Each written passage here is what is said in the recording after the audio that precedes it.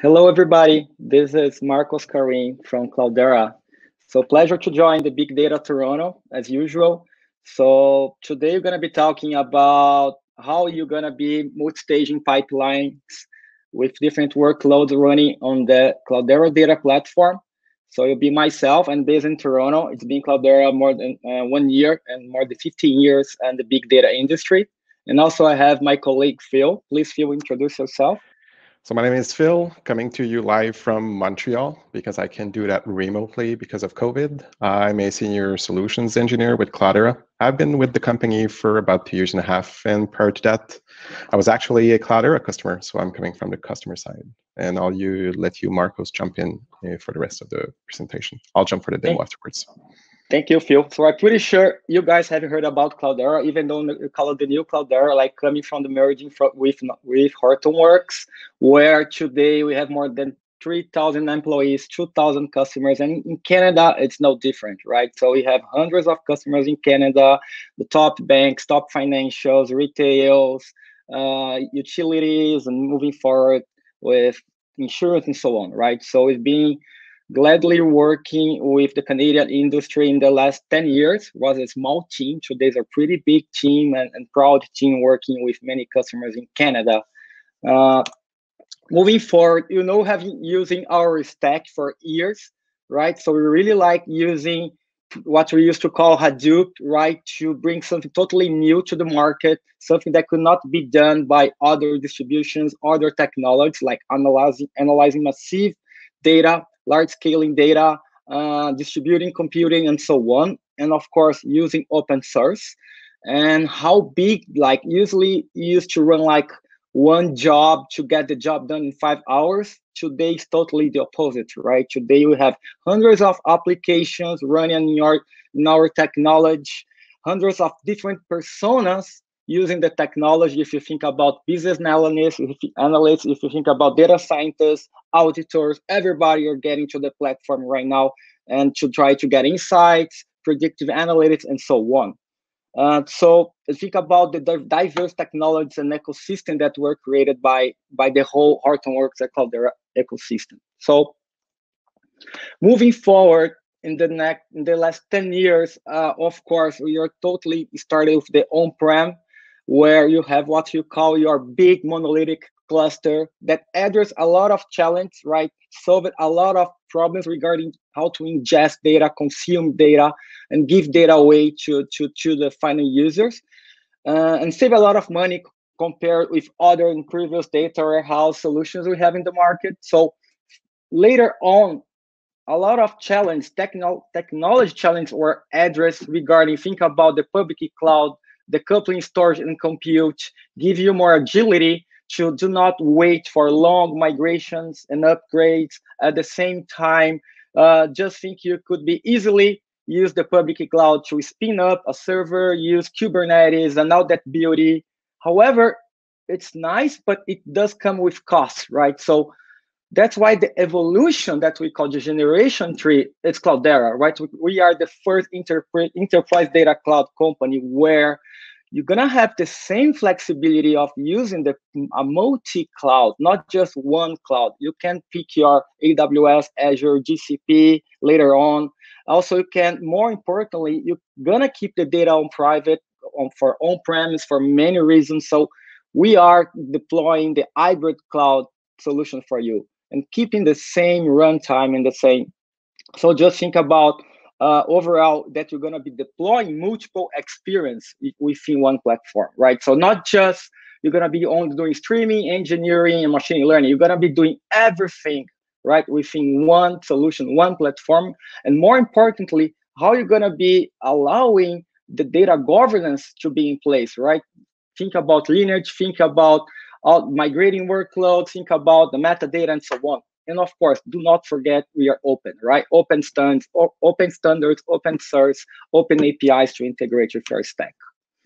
So Cloudera Data Platform, as we see here at the bottom, the runtime is the same, where we merged the runtimes for previous Hortonworks and Cloudera. You're gonna have like different experience running the platform. At the top, you're gonna see the multiple distributions we have today. And the center here is what we call the Cloudera shared data experience, right? Where it's going to have full control, governance, schema migration, and so on. That Phil is going to be showing you on a demo. So on the right, it's where we have everything that you'll be doing as part of the SDX, right? Replicating data, using data catalog for governance, for classification of the data, workload manager to analyze what are the best workloads to run the cloud, to mitigate your costs, and so on. And that's the full, what we call the full life cycle we control. So just from the left to the right, we don't have like point solutions only. So we are fully integrated, running all your workloads. Plus, you're gonna see at the bottom here the SDX doing its work and make sure no auditors, no governance, and you'll be causing any trouble deploying your project. So now demo time, and I'm gonna pass over to Phil to kick this off. Thank you. All right, guys. So I'm going to show you what the product looks like. So the first thing that you guys get access once you subscribe to our services or get to a trial is our Cloudera Data Platform, our CDP platform landing page. This is what the landing page looks like, right? This is our enterprise data cloud product. As Marcos mentioned, we have multiple analytic experiences. These are on the top, right? So from left to right, we start with the Data Hub cluster. The Data Hub for us is a cluster as a service. It's meant for when people need to go a level down and really add more tweaks and levers to tweak very specific parameters of the services. It's built on a platform where you pick a template, which is a blueprint to launch services. I'm going to cover that a little bit later. Data engineering is something that we just released on AWS, right? It's about to be released in Azure as well.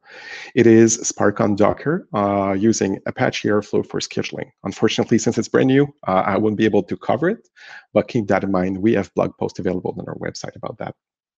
I'm going to be covering a little bit more detail the data warehouse one. Data warehouse for us is SQL-based analytics. So coming from legacy Cloudera solutions, we have Apache Impala. And from Hortonworks customers, we've got Apache Hive with LLAP. So it is Hive LLAP and Impala running on Docker.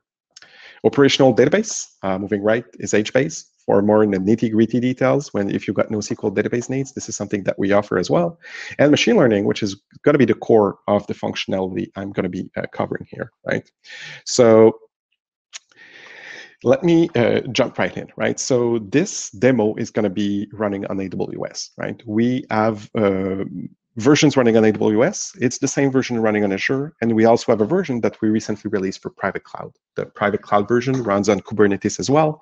But instead of using the native service providers Kubernetes services, such as Elastic Kubernetes Service or Microsoft Azure Kubernetes Service, we're using Red Hat OpenShift. So the first thing that you need to do once you get access to our system is get to the management console, right? So the management console is your single pane of glass. It's your console to get access to the system. First thing you need to do is create an environment. An environment for us is just a logical concept, right? This is where you would create your dev, test, prod, QA environment. As you can see, we've got a single console right now connecting to AWS as well as Azure. This is where our multi-cloud capability comes in, right? So everything that is part of the console is completely agnostic of whether you're running on AWS or Azure. I'm going to be using the AWS one today because that's the one I prepped for the demo. So Marcos mentioned the SDX layer, right? The Cloudera shared data experience. It is one of the biggest differentiator in the industry, right? So what is SDX? It is your data lake. And I'm not talking about storage here. I'm talking about, what comes around the storage, right? So for example, the data catalog, right? So all of the metadata. So the definition of your table, your schema, columns, comments on those columns, and so on. This is part of the SDX layer. We also have security, authorization, right? Because authentication is taken care of by the console itself, but authorization is specific to each environment, right? So you've got an SDX, and we leverage Apache Ranger for that. Ranger is a plugin-based security suite. It's a single pane of glass for everything that's in our platform when it comes to authorization. And we've got Atlas for governance. Something that's key here between Ranger and Atlas is that they integrate together, right? So instead of creating role-based access control, where you would say X amount of users have write-read access to a table or a column, you can actually say, you know what, there's a data classification inside of Atlas that states that specific columns or table are private information, for example, and you create a rule in Ranger saying everything that has this classification, regardless of the type, it could be a Kafka topic, a table column, well, it's prohibited, or you've got access to it because you're part of HR or something like that. So once you've got your data lake running, right, that means that you've got an Atlas Ranger and data catalog running, right? You can start playing with the data. The first thing I'll do is jump into Atlas because that's our secret sauce, right? So the Atlas link here, I'm going to hit it. And I know for a fact that I've got a machine learning model that's currently deployed in our Cloudera machine learning project. So one thing to note, you don't have to manually fill that in, right? All of our products automatically feed Atlas with all of the governance information. So I'm going to go here, check for machine learning deployment, and then I'm going to search for my name because I know I'm the one that deployed it. It's a shared demo environment, tons of people working in there. And I've deployed one on September 17th, using the name here, it's that one. So every single time you do something in our systems, in any of the experiences, it trickles back into the SDX, right? So even if it's something that's ephemeral and you kill it afterwards, it's going to leave a trace, an audit trail, including all of the lineage data that comes with it. So this one was using 1,000 millicores, so that's one CPU cores, right? It's not using any GPUs, so I'm not using any graphical cards for a neural network, for example, for deep learning. I'm the owner. Phil is the owner here, and the status is currently deploying because I just restarted before the demo. So the key here is that where is this model coming from, right? From our point of view, a model is a Docker container, and that Docker container contains all of the dependencies needed to score your model. In that case, I know it's a Python script, right? So it's using PySpark, for example. I'm going to show you what it looks like afterwards. But where is this data coming from? That's one of the questions that's really hard to answer is, once you've got a model, what was used to create that model? This is where the full lineage comes in, from edge to AI governance. So I click the lineage tab here, right? Then I jump into what it looks like. On the far right is it's currently highlighted in red. It's my model that's hosted. That's the REST service, right? That REST service was created at one point, right? So it was built. So there was a build process that was created. That build operation is something that I've done.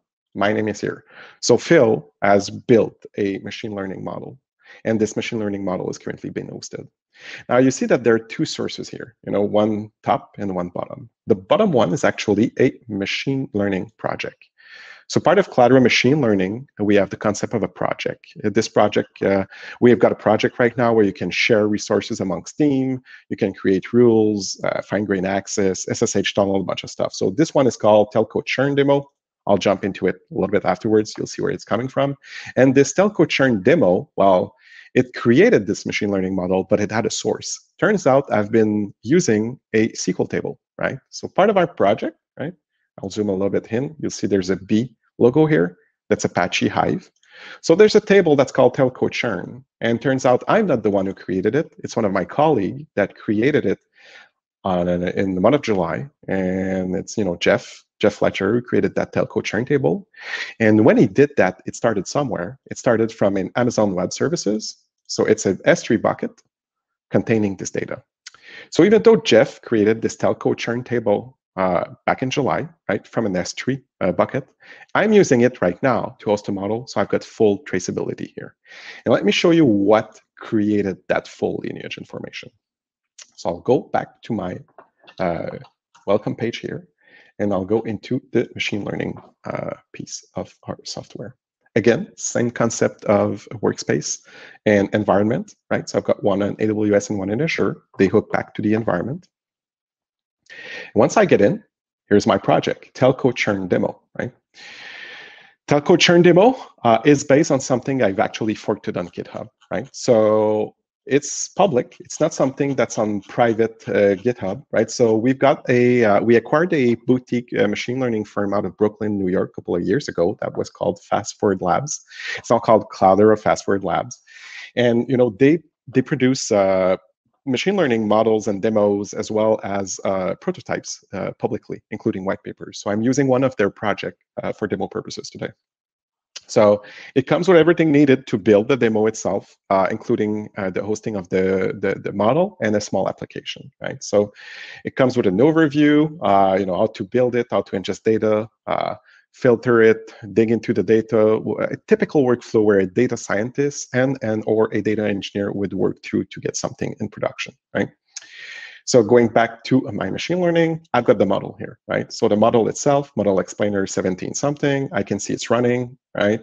So I can actually test my REST API. I hit the test button. There's a curl comment here on top I could use as well. And it's telling me, you know what, somebody that's in a month-to-month contract with this telco doesn't have any device protection, pays $70 a month, according to our model, has a probability of about 3% to switch to another provider, right?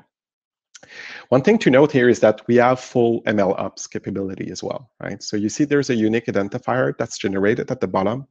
Every single call to this model is actually stored, right, in the matrix store. So you can keep track of the accuracy and probability of, oh, I need to retrain that model because it's drifting, for example, right? So it's a whole other demo that would take another 30 minutes, but I figured it would be worth mentioning that we do support, tracking those single invocation of our models. This model came from somewhere, right? I had a build process. So I can click the build tab here, and I've got the full, as standard out and standard and the logs created during the creation of that model. So it's fetching the dependencies, building the Docker container and everything. That was something that was actually pushed to Atlas as well. I did train it at one point, so I created a job. A job for us is a series of steps, right? That can be anything, any file in your project. So in that case, it's using a Python file, train model, using Python 3. This is where you set your schedule, for example. You could say, you know what, I want to run that on a cron job, or I want to create multiple steps, right? So there's a data engineer that created a Scala script, kick-ass Scala script I want to use. Then when it's done, I need to run my Python script to clean it up and make it work. So this is where you would create a dependent one, and each of those steps in the job is actually run in complete isolation in a separate Docker containers with different dependencies and libraries. So you can actually have a really nice melting pot of different teams collaborating into delivering a product to production. Something that we added recently is something called applications. In that case, it supports anything that's UI-based. This one's using Flask. So I've got a small application here. Hold on, let me refresh. I've got a small application here, and the small application is a small web UI that exposes that model so I can play with it, right? So let me click on any of those. And it's the same matrix I've had before, right? So this one is month to month, 63% chance of churning. I switch it to 2 years, and then it's like, oh, 30%. You know what? How much they're paying, monthly charges, let's put to $200 instead of $60. Oops. Now their churn probability goes down, and so on.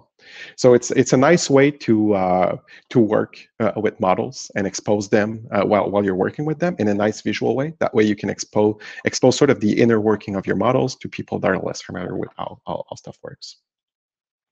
Now, all of this setup was automatically generated, right? I didn't have to do anything to make that work. It was all deployed when I started. So where is this coming from, right? So you see that on top here, I've got a new session button. This is how I work, right? So I can open up an editor. In that case, it's the built-in workbench. We also do support Jupyter Hub as well as RStudio, right? I select my kernel, then the engine profile I need, and then I just hit the launch button, then it creates a Docker container for me to work in. Now, I've actually done that earlier today to make sure it was working fine. So if I go into my sessions, we've got the demo deploy here, ran for 4 hours. 4 hours ago for 17 minutes.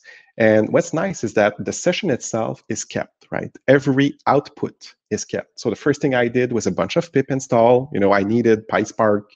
I needed the Flask for my application I just shown you, and so on. Everything is kept here.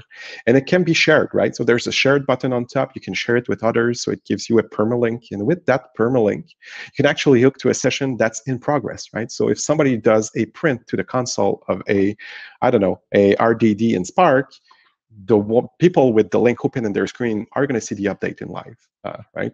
And I've got the full logs as well, the backend logs of, I've attempted 6 times to launch a container, I needed to create a new pod, and so on, right? So all of the backend logs are also available and are kept forever and ever, right?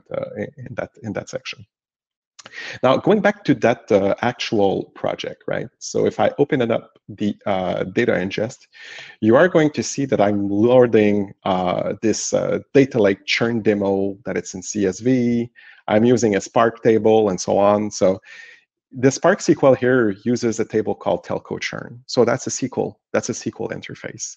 So because we are sharing this machine learning experience with our data warehouse, we don't need to do anything. We don't need to copy the data over or anything to use it in using traditional SQL-based tool, right? So this is where our SQL data warehouse experience comes in, right? So data warehouse, same exact navigation. I select my environment. It highlights the different catalogs. In that case, I only got one.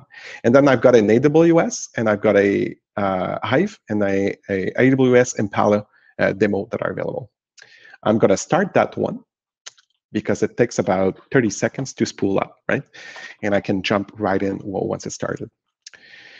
These things are called virtual warehouses, right? What's a virtual warehouse for us? It's something that's ready to receive queries, right? So once you hit the plus button on top, right, you enter your name of your warehouse, you pick the technology. Is it Hive or Impala you want to work with? You pick your catalog, the one from AWS, and then you pick a size. We've got t-shirt sizes, small, medium, large, and so on. And then you've got some, levers you can play with to control your cost, right? So this thing is actually going to launch, a service that is ready to get SQL queries. It can be SQL queries over GDBC or DBC, built-in tools, part of our platforms, an external editor that you've got. As long as it speaks SQL over GDBC, you're golden, right? Once a query gets in, it's going to spool up a bunch of Docker containers inside of Kubernetes to get this query run, right?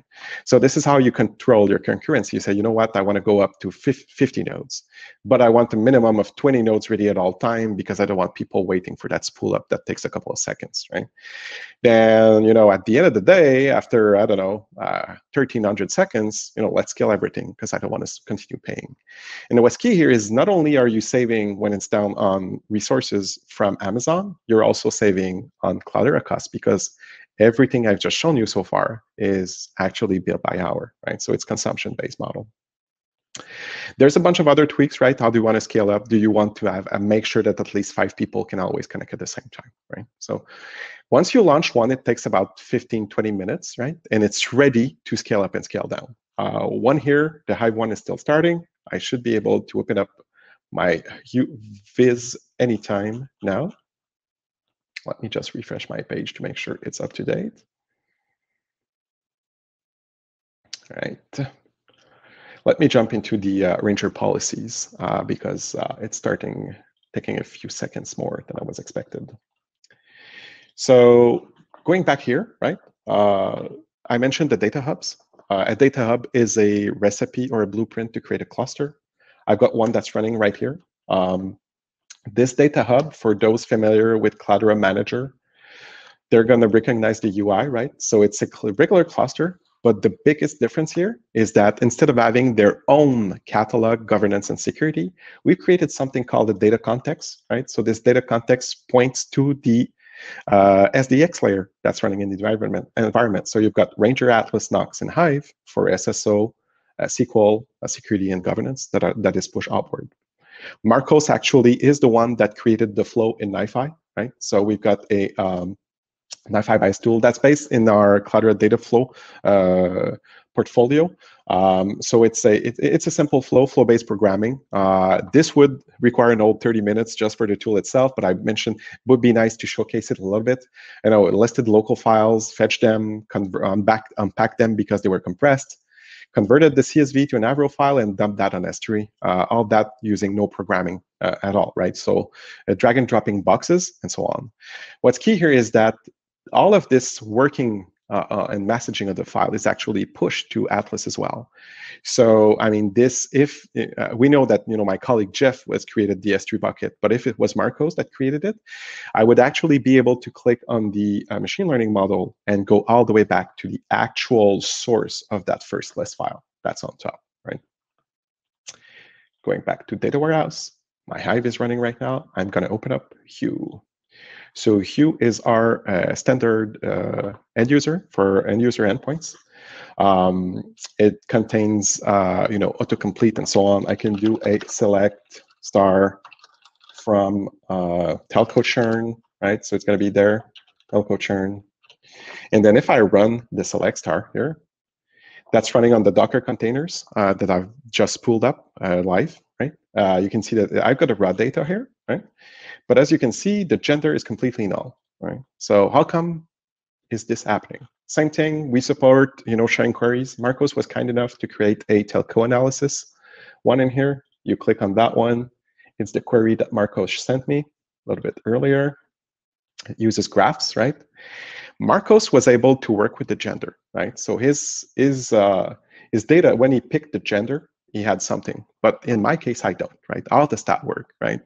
So Ranger supports something that we call cell level security, right? So we support row level filtering. So it pushes basically what are where clauses automatically. So for the typical, quote is, does your shareholder knows your financial results before your CEO kind of deal, right? But you can actually push those predicates down, and we can also push it on the column as well, right? But not only access or deny, we actually can do masking, data masking at the cell level. Now, the regular way of doing that would be, hey, you know what, going into a portal, selecting the column and saying, you know what, Phil is part of a group that's not supposed to have access to gender, so mask this column. But that's not the way I did it this time, right? So going back in Atlas here, right, I'll go into my table, which is my Hive table. I'll click on it here. It's going to open up my telco churn table. And this is where the magic happens, right? This is really, really powerful. Instead of doing role-based security, we do attribute-based security. So if I go into my schema and click on the gender column, you'll see that the gender column has a classification, right? So we added something called private info, right? A couple of clicks, I created something yesterday that, a private info is something that I'm going to do magic with. So I said gender has private info. And if I go into my classification and click on private info, it's the only thing in my catalog that has this. It's a specific column, part of a specific table. Now, if I go back to my management here, going back to my environment, I'll open up Ranger and I'll show you what it looks like. So I'll go into the audit here, because it's the easiest way. I've just run it, right? So right now I'm going to filter for the user is equal to my name. And you'll see that I've done a bunch of stuff in NiFi because I've just opened up NiFi and show it to you. But also, you'll see that there's a Hive column with a private info, and I was allowed to read it, right? So it was allowed. But there was also, if I click on the, might be a little bit down on the second page, there's a policy that was created. Here it is. A policy that was created to mask it. And I've got a direct link to the policy. It says, you know what? Phil was using a Hadoop SQL, right? He did a select, that's the query that Marcos sent me, right? And you know what? It was allowed, but it was a masking that was applied because there was a private info tag. And I can actually click on that policy here. And it's telling me, you know what? For Phil, when he's using Hive, nullify that column, return it as null. Now let me show you what it looks like in actual sense. I've got a tag-based policy in here.